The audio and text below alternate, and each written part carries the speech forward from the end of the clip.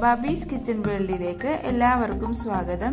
ഇന്ന് ഞാൻ വന്നിട്ടുള്ളത് ട്രഡീഷണൽ സ്നാക്കായ കലത്തപ്പം റെസിപ്പിയുമായിട്ടാണ്. ഈ ഒരു ഹെൽത്തി സ്നാക്ക് ഞാൻ തയ്യാറാക്കി എടുത്തിരിക്കുന്നത് വറുത്ത അരിപ്പൊടി ഉപയോഗിച്ചിട്ടാണ്. പലരും പറഞ്ഞു കേട്ടിട്ടുണ്ട് എത്ര പ്രാവശ്യം കലത്തപ്പം ഉണ്ടാക്കി നോക്കിയിട്ടും പെർഫെക്റ്റ് ആയിട്ട് കിട്ടുന്നില്ല, സോഫ്റ്റ് ആയിട്ട് കിട്ടുന്നില്ല എന്നൊക്കെ. അവരൊക്കെ തീർച്ചയായിട്ടും ഈ ഒരു രീതിയിൽ തയ്യാറാക്കി നോക്കിയാൽ നല്ല സോഫ്റ്റ് ആയിട്ടുള്ള കലത്തപ്പം നമുക്ക് തയ്യാറാക്കി എടുക്കാവുന്നതേ ഉള്ളൂ. അപ്പോൾ റെസിപ്പിയിലേക്ക് പോകുന്നതിന് മുന്നായിട്ട് എൻ്റെ ചാനൽ ആദ്യമായിട്ട് ആരെങ്കിലും കാണുന്നുണ്ടെങ്കിൽ ഒന്ന് സബ്സ്ക്രൈബ് ചെയ്യുക. തൊട്ടടുത്തുള്ള ബെല്ലൈക്കനിൽ ക്ലിക്ക് ചെയ്ത് ഓൾ എന്ന ഓപ്ഷനും കൂടെ സെലക്ട് ചെയ്യുക. അപ്പോൾ നമുക്ക് ഇതെങ്ങനെ തയ്യാറാക്കി എടുത്തിരിക്കുന്നതെന്ന് നോക്കാം.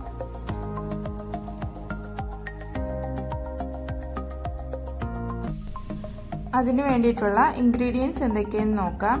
ഞാനിവിടെ ഒരു 1.5 കപ്പ് വറുത്ത അരിപ്പൊടി എടുത്തിട്ടുണ്ട്. നമ്മൾ ഇടിയപ്പത്തിനും പത്തിരിക്കൊക്കെ എടുക്കുന്ന ആ ഒരു പൊടിയാണ് എടുത്തിട്ടുള്ളത്. പിന്നെ ഒരു 1/4 ടീസ്പൂണോളം നല്ല ജീരകം, ഒരു 3-4 ഏലക്ക, മധുരത്തിന് ആവശ്യമായിട്ടുള്ള ശർക്കര, 1 ടേബിൾ സ്പൂണോളം നെയ്യ്, 1 ടേബിൾ സ്പൂൺ വെളിച്ചെണ്ണ, പിന്നെ താളിച്ചിടാൻ വേണ്ടിയിട്ട് തേങ്ങാക്കൊത്ത്, ഒരു 3-4 ചെറിയ ഉള്ളി അരിഞ്ഞത്, ആവശ്യത്തിനുള്ള ഉപ്പ്, ബേക്കിംഗ് സോഡ ഒരു 1/4 ടീസ്പൂൺ. ഇത്രയാണ് നമുക്ക് വേണ്ടത്. ആദ്യം തന്നെ ഒരു മിക്സിയുടെ ജാർ എടുക്കാം. അതിലോട്ട് എടുത്തു വെച്ചിരിക്കുന്ന വറുത്ത അരിപ്പൊടി ചേർത്ത് കൊടുക്കാം. പിന്നെ വേണ്ടത് 1/4 ടീസ്പൂൺ നല്ല ജീരകമാണ്. പിന്നെ ഏലക്ക ഒരു 4 എണ്ണം ഇട്ട് കൊടുക്കാം. ആവശ്യത്തിനുള്ള ഉപ്പൊരു പിഞ്ച് വെള്ളം മതിയാകും, 1/4 ടീസ്പൂൺ വെള്ളം മതിയാകും. അതിലോട്ട് 1 കപ്പ് വെള്ളം കൂടെ ഒഴിച്ച് നന്നായിട്ട് ഒരു സ്പൂൺ കൊണ്ട് കലക്കിയതിന് ശേഷം നന്നായിട്ടൊന്ന് അടിച്ചെടുക്കാം. മാവ് ഇവിടെ നന്നായിട്ടൊന്ന് അരച്ചെടുത്തിട്ടുണ്ട്. ഏലക്കായും നല്ല ജീരകമൊക്കെ നന്നായിട്ട് അരിഞ്ഞു കിട്ടുന്ന രീതിയിൽ അരച്ചെടുത്തിട്ടുണ്ട്. ദോശമാവിൻ്റെ ആ ഒരു പരുവത്തിൽ വേണം അരച്ചെടുക്കാൻ വേണ്ടിയിട്ട്. ഇനി നമുക്കിതൊരു വലിയ ബൗളിലേക്ക് ഒഴിച്ചു കൊടുക്കാം.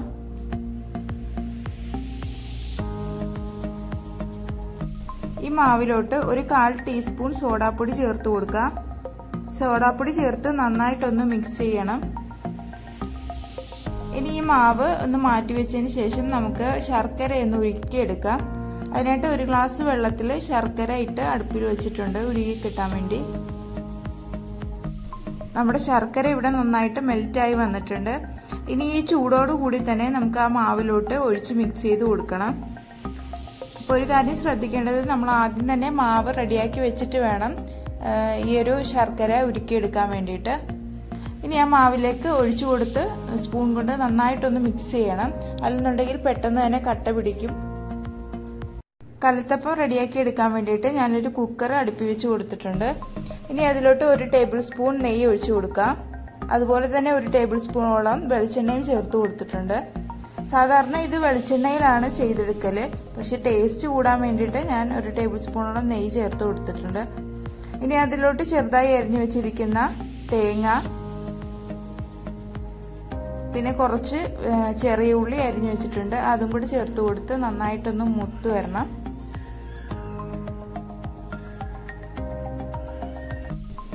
അതിൻ്റെ കൂടെ കുറച്ച് ഉണക്കമുന്തിരി കൂടെ ചേർത്ത് കൊടുക്കുന്നുണ്ട്. നന്നായിട്ടൊന്ന് ഫ്രൈ ചെയ്തെടുക്കണം. ഇനി അതിൽ നിന്ന് കുറച്ച് ഭാഗം എടുത്ത് ഞാനൊന്ന് മാറ്റി വെക്കുന്നുണ്ട്. മാവ് ഒഴിച്ചതിന് ശേഷം അതിൻ്റെ മുകളിലായിട്ട് ഇട്ട് കൊടുക്കാൻ വേണ്ടിയിട്ട് കുറച്ച് ഞാനൊരു പാത്രത്തിലേക്ക് എടുത്ത് മാറ്റി വെക്കുന്നുണ്ട്.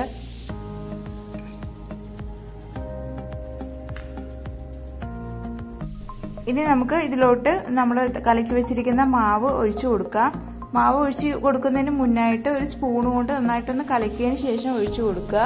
പിന്നെ ഒരു കാര്യം പ്രത്യേകം ശ്രദ്ധിക്കേണ്ടത്, നമ്മളിത് ഒഴിക്കുന്ന സമയത്ത് ഹൈ ഫ്ലെയിമിലായിരിക്കണം. അതുപോലെ നമ്മൾ നേരത്തെ ആ മാറ്റി വെച്ചിരുന്ന ആ ഒരു ഫ്രൈ ചെയ്ത ഐറ്റംസ് കൂടെ മുകളിലോട്ട് ഇട്ട് കൊടുക്കുന്നുണ്ട്. ഇനി നമുക്ക് കുക്കർ അടച്ചു വെച്ച് വേവിക്കാം. കുക്കർ അടയ്ക്കുമ്പോഴത്തേക്ക് നമുക്ക് ആ വെയിറ്റ് വേണ്ട, വെയിറ്റ് അങ്ങ് മാറ്റിയതിന് ശേഷം അടച്ചു കൊടുക്കുക. ഇനി ഒരു 1 മിനിറ്റോളം ഹൈ ഫ്ലെയിമിൽ തന്നെ വെക്കുക. അപ്പോഴത്തേക്കും മുകളിൽ കൂടെ ചെറിയ കുമ്പളകൾ ഇങ്ങനെ വരാൻ തുടങ്ങും. ആ ഒരു ടൈമിൽ നമുക്ക് ലോ ഫ്ലെയിമിലാക്കി കൊടുക്കണം. പിന്നെ ഒരു 10 മിനിറ്റ്, കറക്റ്റ് 10 മിനിറ്റ് വെച്ചാൽ മതിയാവും. അത് കഴിയുമ്പോൾ ഫ്ലെയിം ഓഫ് ചെയ്യാം. അപ്പോൾ ഒരു 10 മിനിറ്റ് ആയപ്പോഴത്തേക്കും ഞാൻ ഫ്ലെയിം ഓഫ് ചെയ്തിട്ടുണ്ട്. ഇനി ഉടനെ തന്നെ തുറക്കാൻ പാടില്ല, ഒരു 10 മിനിറ്റ് കൂടെ വെയിറ്റ് ചെയ്തതിന് ശേഷം മാത്രം നമുക്ക് തുറക്കാം. ഒരു 5-10 മിനിറ്റും കൂടെ കഴിഞ്ഞിട്ടുണ്ട്. നമുക്ക് കുക്കർ ഒന്ന് തുറന്നു നോക്കാം. ഇനി ഇത് വെന്തോന്ന് അറിയാൻ വേണ്ടിയിട്ട് ഒരു ടൂത്ത് പിക്ക് കൊണ്ട് നമുക്കൊന്ന് കുത്തി നോക്കാം. ഇപ്പം നന്നായിട്ട് തന്നെ വെന്തിട്ടുണ്ട്. ചെറുതായിട്ടൊന്ന് തണുത്ത് കഴിഞ്ഞാൽ ഒരു കത്തി ഉപയോഗിച്ച് സൈഡൊക്കെ ഒന്ന് പിടിച്ച് കൊടുത്തിട്ട് നമുക്ക് ഒരു പാത്രത്തിലോട്ട് മാറ്റാം. അപ്പം ആ പുറം ഭാഗം ഒന്നും കരിഞ്ഞിട്ടില്ല, കറക്റ്റ് വേവായിട്ട് കിട്ടിയിട്ടുണ്ട്.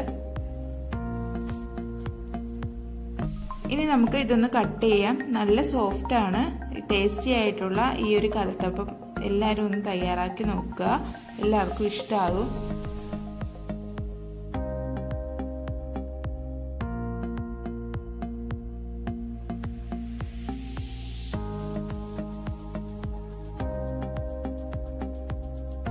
കണ്ടില്ലേ, നല്ല ആരുകളോട് കൂടിയിട്ട് തന്നെ കിട്ടിയിട്ടുണ്ട്. ഈ ഒരു രീതിയിൽ എല്ലാവരും ചെയ്ത് നോക്കുക. ഈ ഒരു റെസിപ്പി എല്ലാവർക്കും ഇഷ്ടമായി കാണുമെന്ന് വിചാരിക്കുന്നു. ഇഷ്ടമായെങ്കിൽ ലൈക്ക് ചെയ്യുക, കമൻറ്റ് ചെയ്യുക. ഫ്രണ്ട്സിനും ഫാമിലീസിനൊക്കെ ഒന്ന് ഷെയർ ചെയ്ത് കൊടുക്കുക. വീണ്ടും ഒരു റെസിപ്പിയായിട്ട് വരുന്നത് വരെ താങ്ക് യു.